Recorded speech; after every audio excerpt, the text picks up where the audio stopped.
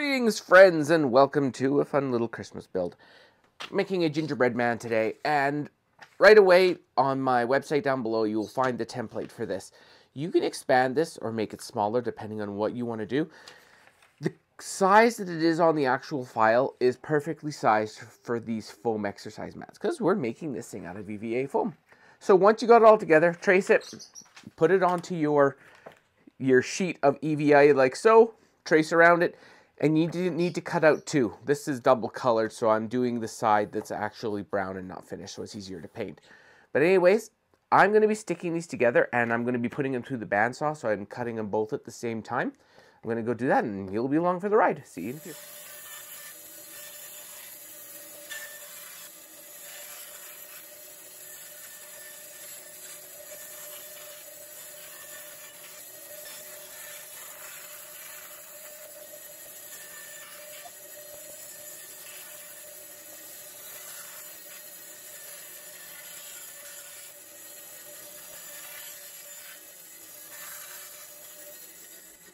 Okay, now I'm going to be cutting this foam into strips, and you can cut as many as you need. I'm going to cut 5. I can always come back and do more.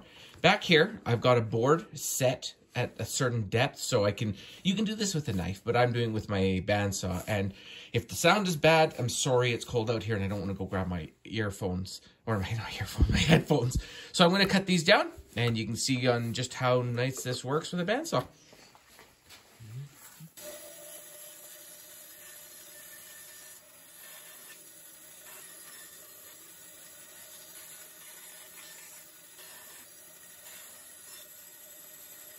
Now you're going to take the 3-inch foam and you're going to be using rubber cement or contact cement and attaching it along the edge here. And all you're going to do is you do one piece at a time, and you can see how I did this. I did the head first and I left the edges on because what it's going to do is it's going to add support to the center here. Came through, and because the length only reaches to here, I made a joint right there, brought it through and left this all together. So it goes right up and creates support right through the middle, so you don't have an issue with the foam collapsing, which can be an issue with EVA. Anyways, I'm showing you this quickly because I forgot to record and I got carried away, and now I've got the rubber cement on this, the rubber cement on this, and drying. If I didn't record this little portion, I would have had to explain why it's all together, and you have no idea what I did. Anyways, there we go. All right, our gingerbread is now together. It's come out really good, and it's really resilient. I love this thing. All I pretty much did is I used a heat gun to smooth out the surface. You'll have less of this because for some reason, my mats, because they've been together for so long, have transferred that texture to both sides. And then all I did is I used a screwdriver to poke little holes in it to make it look like gingerbread. Pretty complicated stuff. Actually, look really closely. Oh, no. They didn't. I was wondering if the cross head on it still showed up. Anyways, all I did here is I used a Dremel with a sanding drum on it to round out these edges and clear it up. I was going to bring you for the ride, but it's cold outside and I didn't want to set up the camera. I was shivering by the time I finished this thing. I really need a heated garage here. And anyway, so I went through, got it all done, and this is the gingerbread man all put together. And it's really resilient. I was playing a game with the girls last night where we were throwing it in, with a pop bottle, you're trying to get him to stand up. We were throwing him across the room, trying to make him stand up on his feet. He's trying to toss them. I did it once. I feel very proud of that. Anyways, I'm going to go put a base coat of dark brown on this now, and we'll talk about what we're going to do for the rest of it to finish off our little gingerbread man here. See you in a few. All right, so if you see out there, that's where I don't want to be. Currently, it is minus 33 with a wind chill of minus 48 degrees Celsius. It is absolutely perishing out there, but thank goodness I'm in here working on a gingerbread man. Paint is on. Interestingly enough, one of my bargain bin mist tints was a brown, it was called an enamel stain. Weirdest paint I have ever worked with.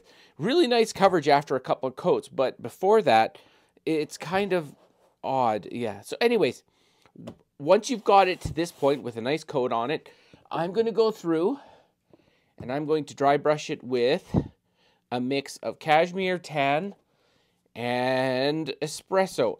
The espresso is going to go first just to give it a good base coat around the edges. And then the cashmere tan is going to go do some highlights. Then after that, we're going to start icing this thing. So I'm going to get this dry brushing done. If you'd like to know how to do dry brushing, there's a little video up here that will walk you through it. Anyways, onwards and upwards. And say hello to my little finished gingerbread man. Well, painted finished. Now we just have to make them all happy and festive and decorated. Now, what you want to do with decorations here is up to you. It's literally a gingerbread man. You can carve EPS styrofoam gumdrop buttons.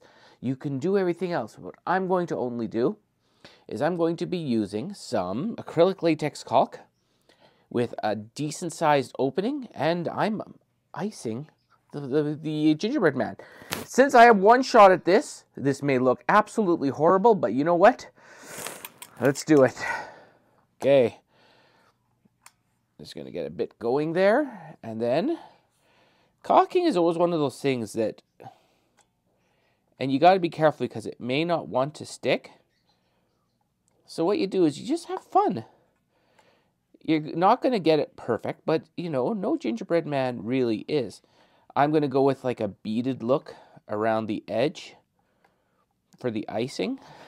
And if you can, run the direction that you're going, because it'll give you the best look. So anyways, you see what I'm doing here. I'm going to go through, and I'm just going to shut up and just ice with caulking.